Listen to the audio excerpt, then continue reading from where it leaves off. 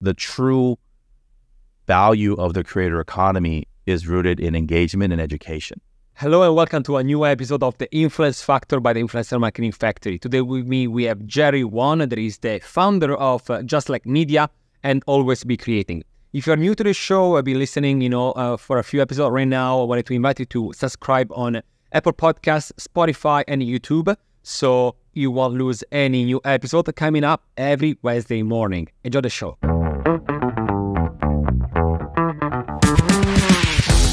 Hey Jerry, welcome to the show. How are you?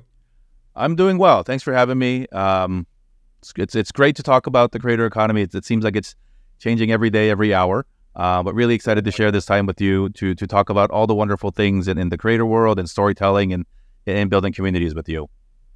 Absolutely, you're totally right. I do agree. Every single day there is something new, a new platform, a new feature. Social media coming out with like, hey, we're doing this program, So sometimes it's difficult even to just be on top of everything, right? But first of all, why don't you tell us a bit more about yourself, about your career so far, what you're building, so we can have an idea, right, about yourself.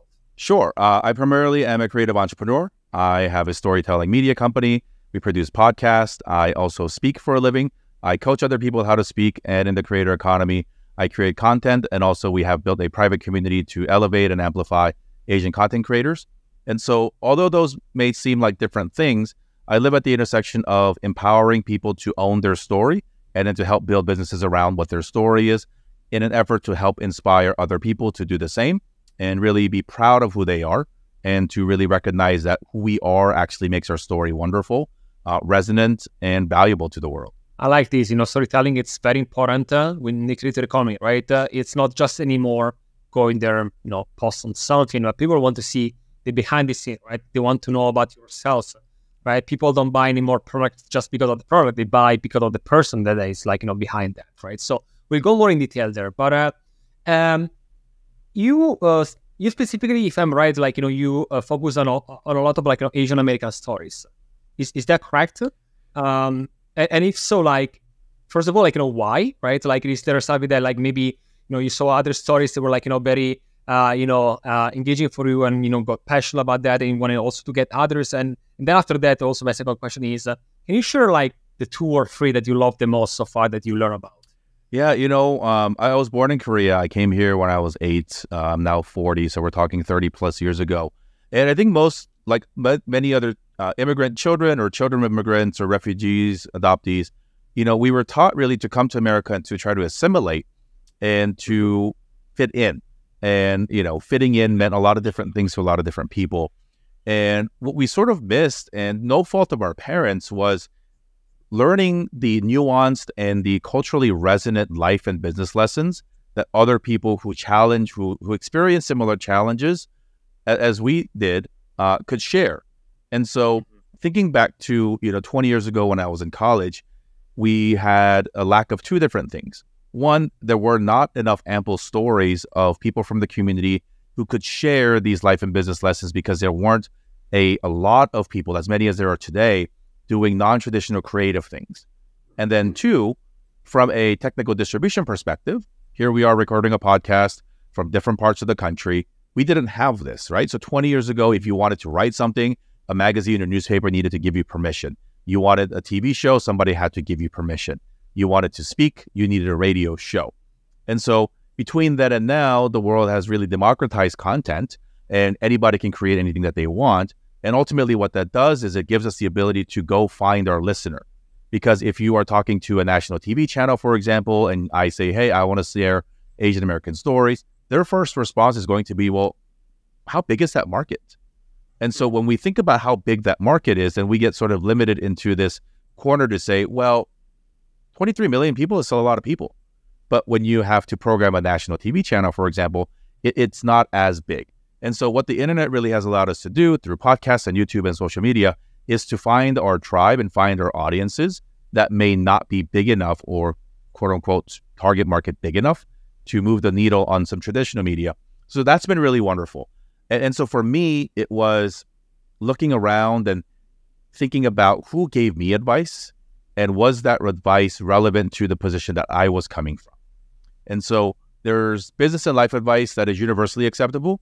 And then there are different buckets of advice or different layers of advice that I think are very different depending on what your background is. And that certainly has to do with cultural values that we have to overcome or to unlearn and relearn. It also has to do with that the way that we get treated in the world. And so, women get treated differently than men in certain cases. Different folks, depending on your identity, do. And so it's not to say that our advice is any better or worse, but we need different advice for different people. And so I started this project mainly through our The Asian Americans podcast roughly 4 years ago. And really it was, how do we make sure that our stories that we are experiencing today get to be left for my kids and other kids and even ourselves as we go? As it relates to sort of, the stories that sort of hit still resonant to me, it's wild because we're getting close to 200 episodes. And so we've heard from a very, very wide array of Asian American stories and some Asian folks, not American, across the world. And it's this notion of, I didn't even know, being Asian American myself, I am Korean American, to understand how diverse and rich some of these experiences were and how much we don't learn about people's experiences.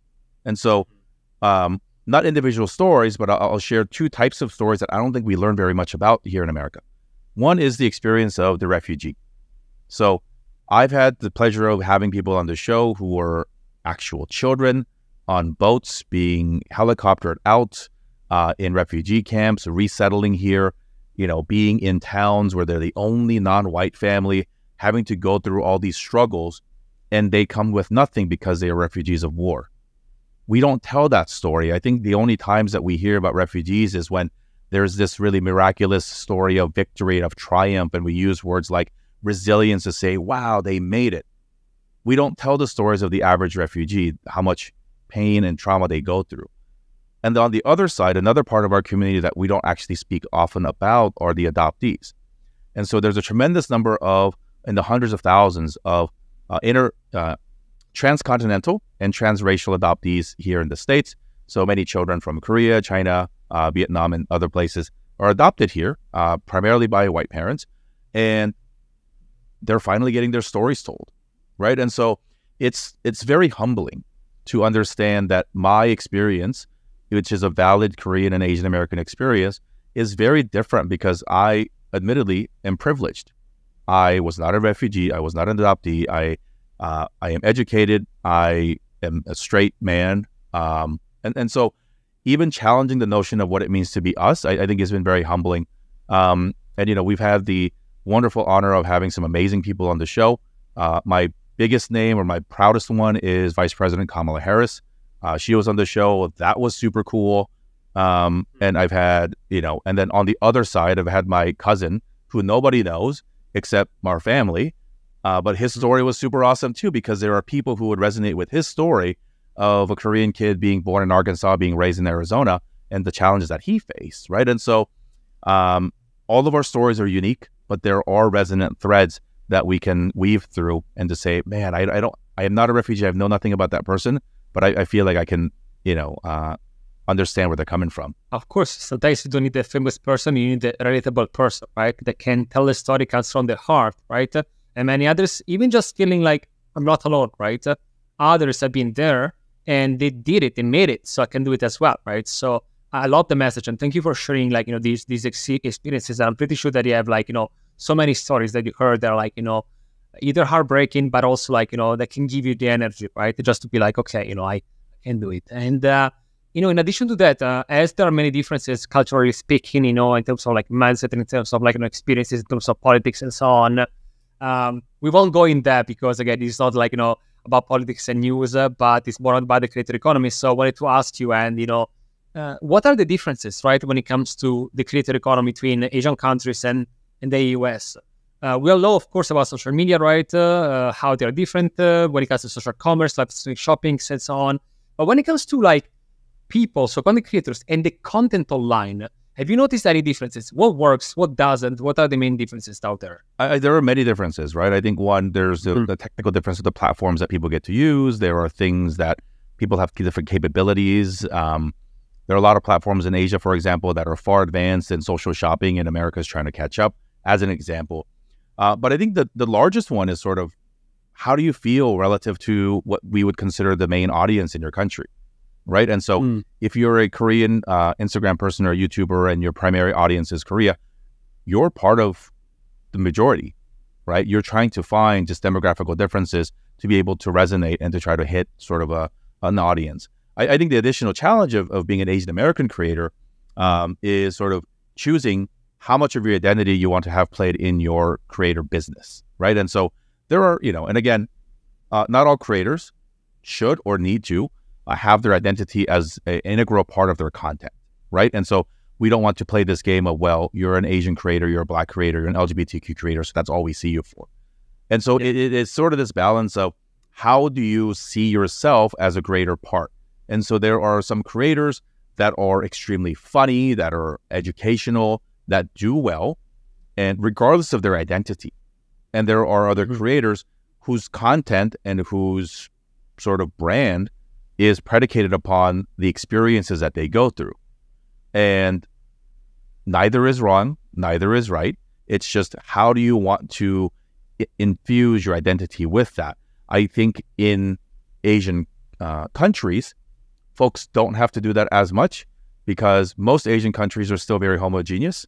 The language is the same. The belief systems are broadly the same. And so they don't have to go through the additional sort of thinking process of, race, gender, and other sort of things that may not completely change, but sort of tweak how we want to view things. Also, I think the other part as it relates to that is the brand deal opportunities sort of on the business end of things might be different. So a lot of creators of color or creators from different marginalized groups often have to rely on budgets that are meant for multicultural marketing or a sub-budget of some sort. I would imagine that, creators in China, Korea, or other places, that's their mainstream budget, right? They don't have to fight for a diversity budget. They're not being asked to only, so one of the things that many Asian creators, it is good and bad, but, May is Asian American Heritage Month. And so we get a lot of opportunities then. If you're a Chinese content creator in China, you don't have that.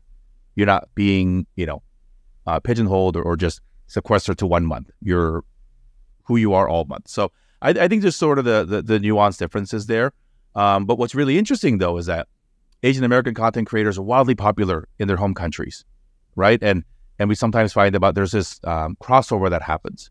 And so I have some friends that have wildly popular 7-figure podcasts, and when they lift the hood and look at their data, they say, whoa, India is actually our biggest country of listens because though they're not from here, they resonate with somebody who looks like them, feels like them, has a similar name. And so, I think we're just at the tip of the iceberg. When I think about the Asian creator economy broadly, it's not 6% of America, it's 60% of the world, and how we can use our stories to really empower everybody. And the market opportunities, in a globalized world and social media, I think it's going to be even more robust. I know we're still thinking very America-centric at times with platforms and with access and marketing, but, I think we're moving towards every day in sort of an even playing field or the same playground for all content creators globally. Hello! Is your brand ready to amplify its reach? Well, the Influencer Marketing Factory is here to do just that. We are a global influencer marketing agency helping brands ignite their growth, from influencer identification to campaign strategy, handling legalities and agreements to managing shipping and logistics. We have it all covered. We work with hundreds of brands across different verticals, from Fortune 500 companies to DTC brands. And we don't just stop there. With detailed ROI analysis, we help brands like yours measure success, transforming impressions into actionable conversions. You can find us at the influencermarketingfactory.com or just search the Influencer Marketing Factory on Google. And, if on the one hand there are differences, right, there are also similarities. And one of them is that no matter where you're live, can be, an Asian country, can be in the US, can be even in Europe, where I'm from, many parents, right, they still don't understand, right, that being a content creator is a full-time job. It requires skills, it requires patience, it requires efforts. They're still against that. They want you to be either just a doctor or an engineer, right? Sort of old school traditional ways and paths, right? Why is that people still have to fight or let's say, go against their parents that has to be like, what, actually, this is a career. This is what I want to do. I think it all comes from a good place, right? I think there's two shifts that happened. One shift happens every generation, regardless of where you are, and that's the generational change, right? And so, yes. Our parents probably gripe about the way that their parents or our grandparents raised them because the world changed so quickly. What a lot of immigrant parents had to do is do that and then do a cultural change. And so the world has changed so much in the last 20 years. And they have to then understand the different opportunities and the different economies that are changing. A lot of immigrant parents don't get to participate in the mainstream economy. They're busy running their small businesses in their cultural areas. And so they're not reading the Wall Street Journal, right? They don't go to conferences. They don't understand as well how the business world is changing because they're not actively participating. Many of them did not go to school here. And so that also plays a role. And so when I think parents want the best for us, it's with a sort of an asterisk. It is the best that they want for us, given the world that they grew up in and in the context that made sense for them. And so I'll speak from my Korean experience. My parents were born in the 50s, a decade after the war ended. And so Korea back then looked very different than it does today. We think of Korea as this technology beacon and this sort of cool everything about culture and with economic opportunity, regardless of what you do. 40 years ago, that was not back when my parents were being born and raised, 60 years ago, that was not the case, right? And so back then, and most developing countries go through this, education was the only way out, right? And so if you became a lawyer, if you became an engineer, if you became a doctor, or in the business sense, if you work for a big company like Samsung and you did a 40-year career there, that was not the easiest path, but it was the most predictable path to get your family onto a better trajectory. So, and then when they moved here, they applied those same principles to the American context and said, wait a minute, there are better schools like Harvard. There are more medical schools. And so that's what they did. They said, we know this works back home. If you become a doctor, your life is good. So do that, right? And so, and I think, for many, immigrant refugee parents and even a lot of my friends, we operate from a position of building stability, and we don't have the privilege many times to take the risk that could pay off. And so, I have two very young children. They're 6 and 4. Like, I don't want anything bad for them. I want what's best for them, right? And so I think it just comes from a lack of understanding of how the world is changing, how the new opportunities are, because all that's, every parent wants stability and safety for their kids. And so when, I think it took my parents like 2 years, Alessandro, to figure out what I do for a living. And, it wasn't until I got invited to the White House last year for the work that I did. They're like, oh, you're doing something cool, and you're taking care of your kids, and like, that's cool. Like, that's meaningful, right? But they don't. How do we expect our parents to know, who are in their 60s and even older, to understand this new world? They didn't grow up with it. It's foreign to them. It's weird. And so, I think it's, unfortunately, we have to prove through some case studies of success to point to that. And so, and then that's where the storytelling piece comes back, right? And so it's one part being successful at trying this new thing in this new world.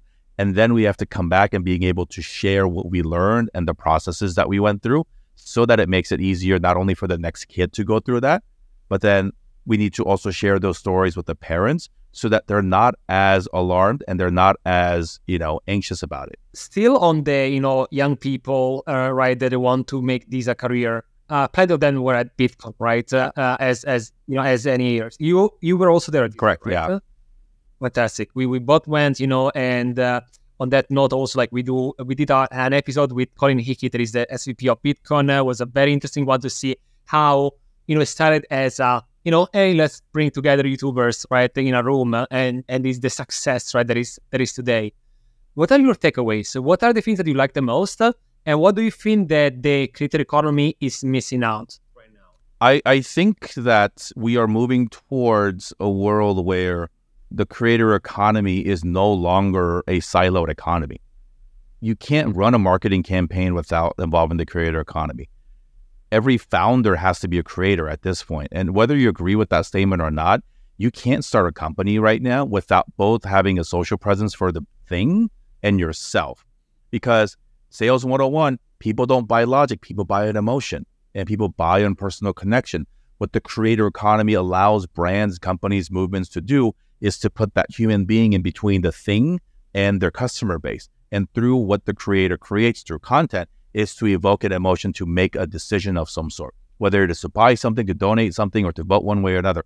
That's what it does. And so the creator economy as a siloed thing, I don't think is a conversation anymore, right? And we're recording this in the middle of the WGA and the SGA strike, and now there are being additional guidelines for the first time ever on how content creators should act and to avoid, getting, having their future careers as actors, at risk or whatever, all these things, right? And so that I think is wonderful. And so when we go to these conferences now, it's no longer just the weird YouTube guys. It's everybody.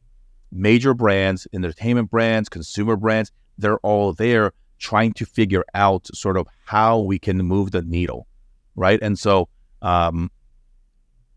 there are content creators who can, in their own niches, move the needle on purchases or ticket sales for things far greater than our even A-list Hollywood stars would.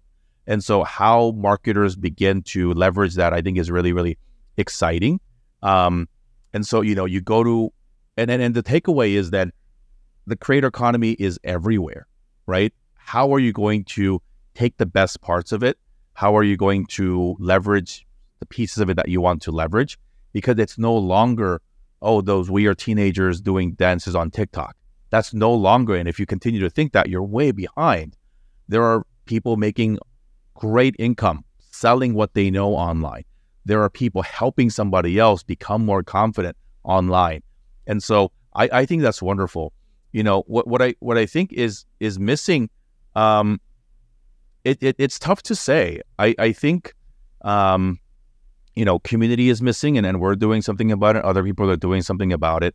The creator economy is also, because it's so vague and almost undefinable at this point. If you're a creator, there's no handbook to do this, this, and this. It's not a direct linear path. And so how we can teach the right people to build careers in a way that is sustainable, I think there's, with something like the creator economy, also does invite a lot of, unscrupulous players to, take advantage of people and to teach bad things. And so community sort of is the antidote there, right? You can share data, make sure that you're getting compensated fairly. You're learning new things to operate in a way. And so, we're building that for our creators in our space. I know other people are doing wonderful things, and there are now creator economy businesses purely built on this notion of connecting people, because creator journey, like many entrepreneurial journeys, can get quite lonely. And it is a place where, you're in front of your camera the whole time, or you have to project this character that you built online. And sometimes, not all, but sometimes it is challenging or difficult to be authentic and to be vulnerable at times. And so I think that's, to sort of boil it down, how do we take care of the humans in the creator economy going forward, and to make sure that they're taking care of their mental health, that they're well, that they don't fall into sort of, perpetual never feeling adequate because of comparison mode, all those things. And I think that is a thing that both platforms have to be mindful of, that brands have to be aware of, so they're not being exploitative with their content creators. And then creators themselves have to, set boundaries, making sure that they can sustain their businesses, and to make sure that there's some distance between my life and my creator business, because I think sometimes those lines get blurred. Very interesting. And I'm going to ask you a bit more later. Sure. About how, content creators can help each other and support each other, similar to, entrepreneurs, right? An entrepreneur that talks with someone with a 9-to-5 is a bit difficult sometimes just to understand each other's, right? So that's why entrepreneurs talk with other entrepreneurs, and that's why content creators talks with other content creators. We're going to go, there in a second. But before doing that, I really like what you say about that, being a content creator is a non-direct path, right? You learn as you go. There are no books about how to become a content creator. If they are, come on, you know what I mean? Like, it's one of those things that you it changes, as we mentioned at the beginning. It changes every day. So theory many times doesn't apply, right? Only practice apply to this type of work. And something that I noticed is that many content creators are very good in front of the camera when they are alone in their room, but because they're still learning, right? They never really learn maybe how to speak in public, right? And I know that you help people doing that.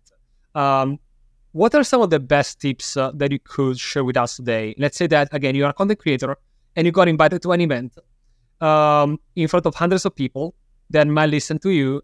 How do you prepare to give a keynote that can be successful and people are going to clap at you and they're going to share about you on LinkedIn or social media? We have to be able to share both content and context, right? So content is readily available online. I always tell people, if they can Google you, or if they can look up the answers to something, that should not be the thing that you share on a stage, right?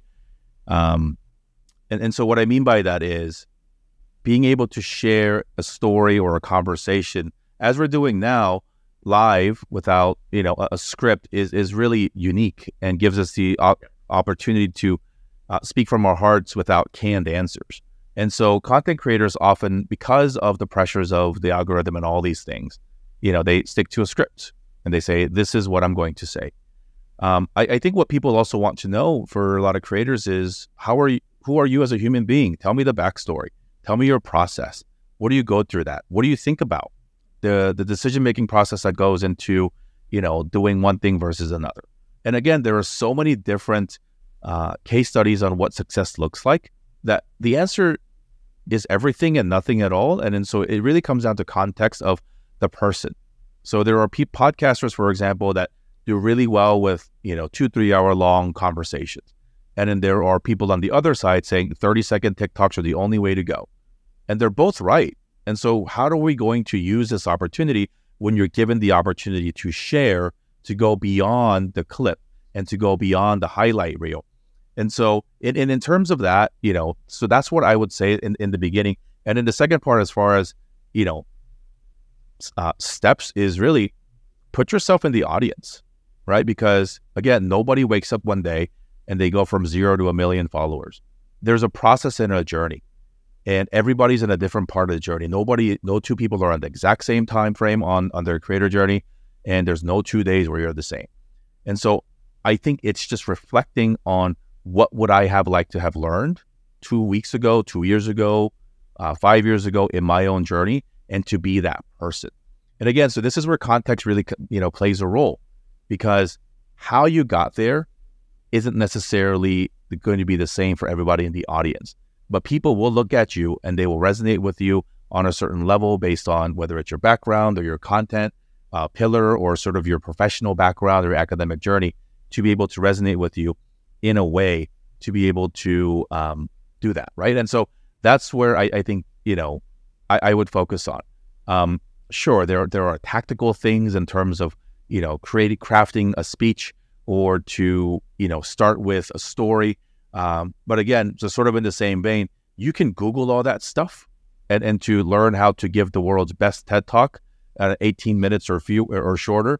And so, the thing that I would like to share is, they're there for a reason. The audience has given up their most precious resource, which is time, in exchange for your words. And so how are you going to honor that by giving them something that they can't get anywhere else, right? And so content is the same. Often we get lost in this world of comparative follower counts and downloads and stuff. Look, if you had 100 people in a auditorium listening to every word you said, that's ridiculous. That's so cool. But in online, we're like 100 listens, lame, right? Because we always we get right. Yeah, we get blinded by the big fuzzy numbers. But even if it's 30, a 30 is the average size of all the classrooms we ever went to school in. And how much did we learn from the teacher, and how much impact did that teacher have on all of us when the audience was only 30? And so it's about the impact, not the size of the audience. And so again, it's sort of, understanding that you are being given this really amazing opportunity and this gift to share and that we should handle that with all the care and care and thought in the world as we share these stories. I like when you also say, start with a story, right? Because maybe you have 10 minutes and maybe you can dedicate one or couple, right? For a personal story as an icebreaker, is gonna, maybe you can talk after about, technical things, statistics and numbers, but how can you actually show yourself to the public, right? If you are not really open yourself. So thank you for sharing that tip. I think that one, it's very good one. I'm also taking notes where you say all these things. So I will also apply on the next, public speaking. And, still continue on tips. You also, if I'm correct, you also organize an event called, leveraging LinkedIn to build a powerful and profitable personal brand. Also in this case, like, do you have any tips to share with us? Either you are a content creator or, someone that is just entering in the creator economy, or even if you're like a professional that have maybe, they have their full-time job that is, again, maybe could be a typical, job you can know about, but maybe on the side they also decided to, hey, I have this knowledge, why don't I share this on YouTube Shorts, LinkedIn, TikTok, and so on? Some tips for us? Yeah, I genuinely think LinkedIn is the most powerful free thing in the universe to help any business grow, because one, the amount of processes that LinkedIn goes through to make sure that every person on there is a real human being, I think is better than most other platforms, right? You have to share your real name, your own background. I mean, some people get away with it, but for the most part, people are coming to LinkedIn with more genuine authenticity and are guard down, rather than on other platforms where you can just pick a random name, put a cartoon up as your profile pic, and nobody knows who you are. And so it's also a more supportive place because for those reasons of the visible authenticity and sort of the verifiable identity, there are fewer trolls, there's less negativity, and so it's a more, generally encouraging place. It does also come with this sort of expectation that we don't share everything because they're work friends, or, if you work for a large company, you don't want your coworkers or your managers to see yourself in a certain way. So there are both things. However, I think it's the most powerful thing because I think there are more people, the average person on LinkedIn is far more capable and willing to help build businesses for you and to provide support than the average follower on any other platform. And so I have gotten speaking opportunities that are literal DMs saying, we followed you, we love what you speak about. Are you available to come speak to our organization on this day? I have friends who've gotten brand deals. I myself have been invited to be a part of a LinkedIn photo shoot. So this is really funny, but I am a LinkedIn stock photo boy somewhere in some marketing campaign in some office in LinkedIn world. I've been asked to partner with them to create content for Asian Pacific American Heritage Month last year.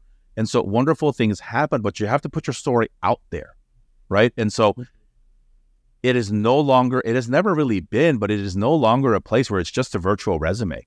It is a place to share your thoughts. And when you share your thoughts, and again, the unique part about LinkedIn is that there's no, crap posting. It's got to be genuine. It's got to be with a professional lens. And so when you put your authentic self, whether it's vulnerable or talking about your own journey, in that professional sense, people will resonate. People will listen, people will read, people will follow, people will comment.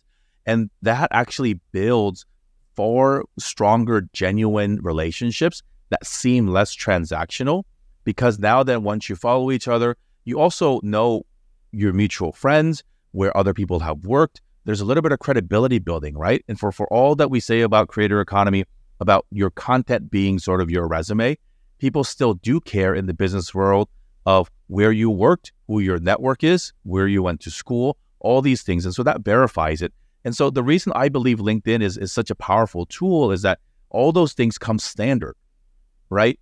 You meet somebody on Instagram or somebody say like, hey, DM me on Instagram.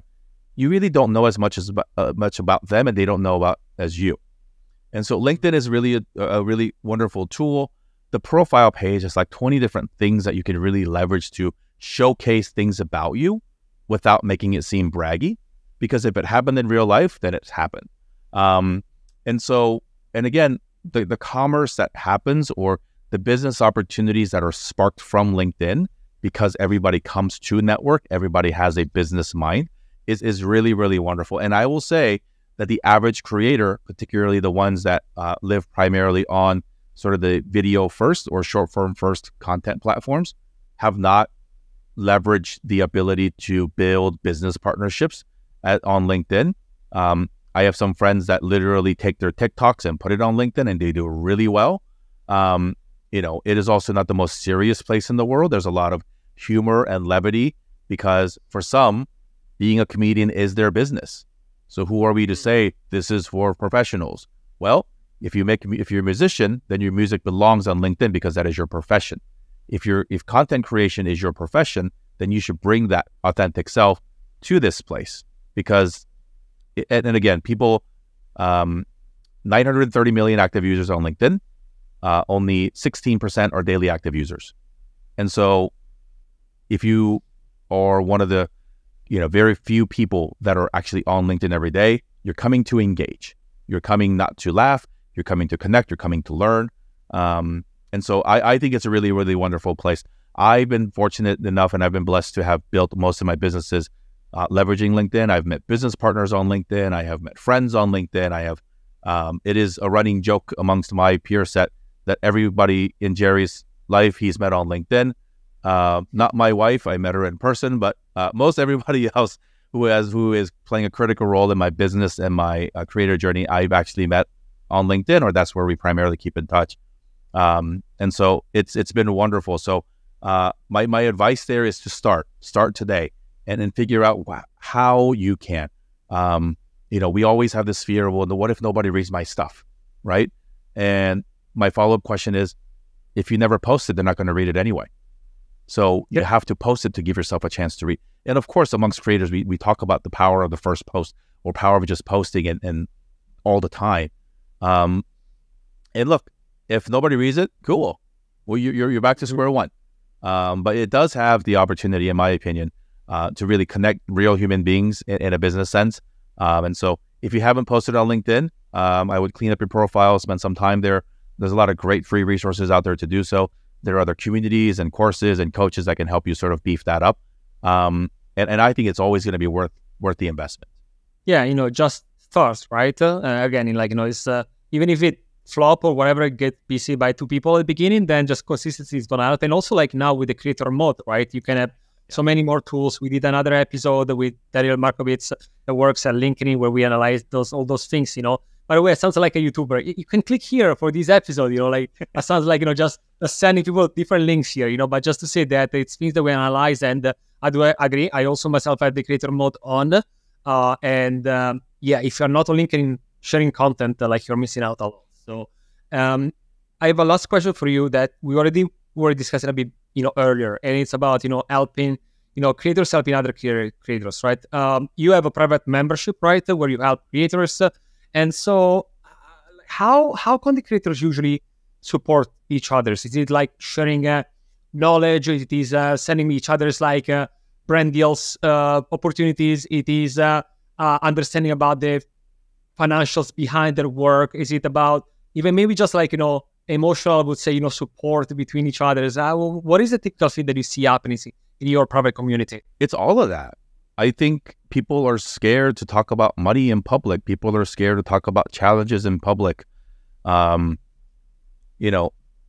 Most content creators' primary circle of friends aren't content creators. And so if you are, in our, I just turned 40. So most of my friends I went to school with aren't creating content, nor are they entrepreneurs in the creator economy space. I can't talk to my friends who are professionals in finance and consulting or medical fields about the challenges that I go through. They simply don't get it. Even in the public speaking world, thinking about, hey, I was offered this contract to do this speaking opportunity for X dollars. It's a word that's completely foreign to them. There are things that I think that are fundamentally challenging for people to talk about. There are things that are outside of my world. So I primarily exist in the LinkedIn world, the public speaking world, podcasting, although we're sort of pivoting away from that. I am not as deep or as knowledgeable about short form video, about trends on TikTok and other places, because part of it is it's impossible to be great at everything. And so one, it's bringing people together And again, our community, the thread in our community is you don't have to be Asian, but you have to be genuinely on the same page and dedicated and committed to amplifying and elevating Asian content creators. And so we have people who are executives at creator platforms. We have people that have millions of followers on a variety of different platforms. And it is really to come to say, like, how do we help each other in whatever ways that we can? So that's education, that's engagement, and that's empowerment. And so the engagement part is really interesting because people just want friends. And this is not a paid for friends sort of a thing. It is being able to invest in yourself to be in a pre-vetted community that not everybody just gets to come to. There's a lot of wonderful free groups out there. I happen to be of the belief that free leads to quick burnout, and it is really hard to value free. And if you want to get really nerdy, anything in the world divided by 0 is an incomputable number. And so it doesn't compute. And so we want people to take themselves seriously, invest in it. We invest back into the community by bringing in guest speakers, by providing in-person and virtual opportunities. We bring in people that are experts in publishing, experts in YouTube, experts in, we have next month coming in, or our friend from Kajabi to share about how they can sell their content and to build their own membership businesses. And so it is really, at the end of the day, giving educational opportunities for people to learn how to do that. We also get, we're not an agency, but from time to time, we get opportunities to do affiliate stuff or to do brand deals. And if we can't do it, we pass it along. We obsess over culture. And so I know everybody wants to talk about scale and grow. We take a different view on it.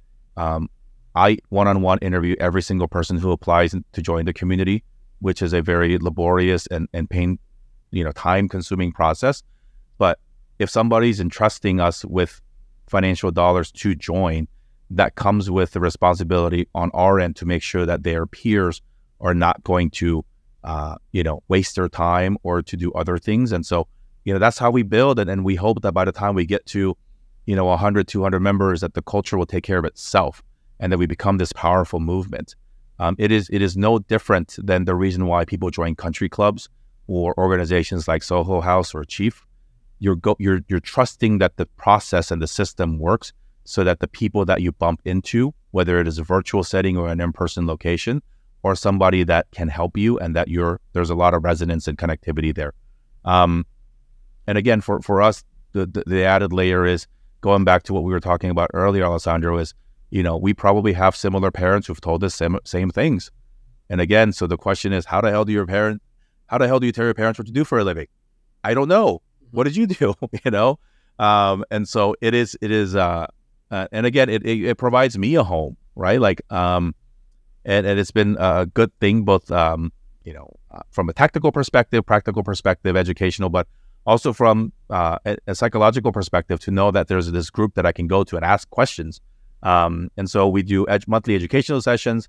We do weekly sort of come join and hang and do like a member hangout sort of a deal. And anybody is welcome to lead any sessions. And we already know that people have connected with each other to do brand deals from our events and from our membership. And if people make money from it, great. If you just wanted to come and build a community to find your group of people, your tribe, wonderful. And I think, there is a place for everybody. The number one reason for burnout for content creators is feeling overwhelmed and feeling lonely and not knowing what your steps are, so you just stop doing it. There are people out there who have suffered or have experienced the same things, can tell you this is how you outsource, this is how you hire a VA, this is how I repurpose content. Have you thought about publishing a book? Have you thought about doing all these things? Because we're so focused on our thing, which is wonderful. But when we get tunnel vision, when we have blinders on, it's hard to see what's around us. And that's what a community can help do, to see your blind spots and to really help you get to the next level. Amazing. No, I mean, it's fundamental, crucial to talk with others and everything that you just mentioned here. So very, very important. Too many people say that, they don't want maybe to talk about certain things, so they don't feel, that it's the time, or they don't want to do that. But you will learn more in sharing than just keeping that for yourself, right? So I would say that, again, we cover so many things. Congratulations on what you built, Jari, by the White House, and I've been collaborating on podcasts and doing all these things. And on top of it, the very important message that you have out there, you're working on something that is very very important, right? For everyone out there. So thank you for doing that, and for educating people in not only the creator economy, also but on the human being side, right? That too many people sometimes when it comes to business, they forget that we are all humans, right?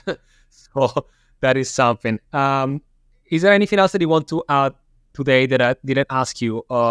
Last thing, or I think the wonderful thing about creator economy is that it is really one of the very few things in the world that anybody from anywhere can do.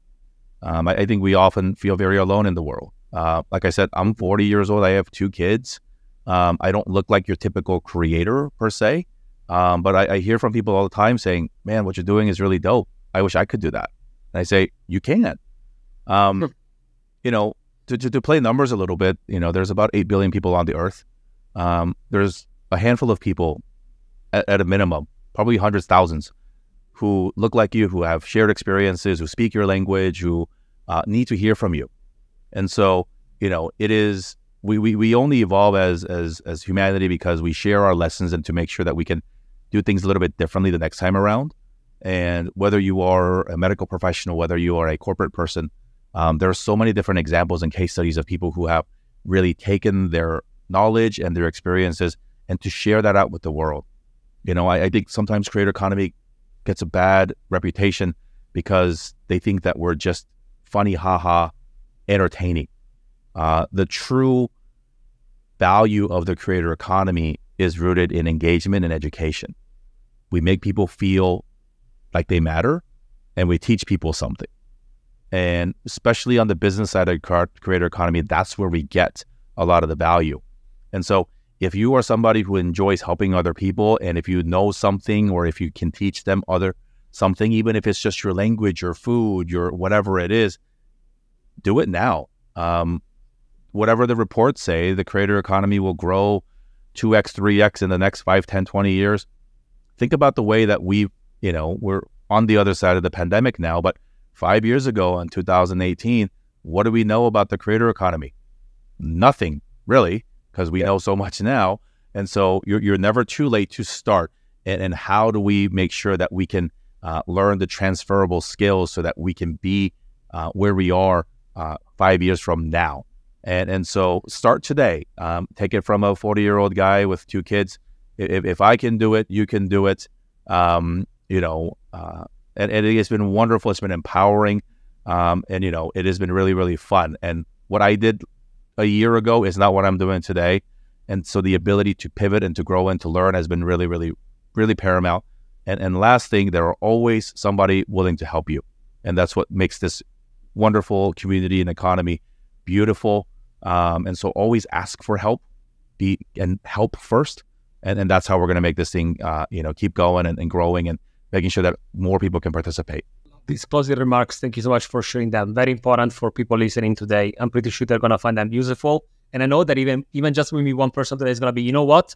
I'm doing that. I'm starting today. Jerry, thank you so much for sharing this with us today. Again, congrats on what you built. Best of luck with everything that you're doing.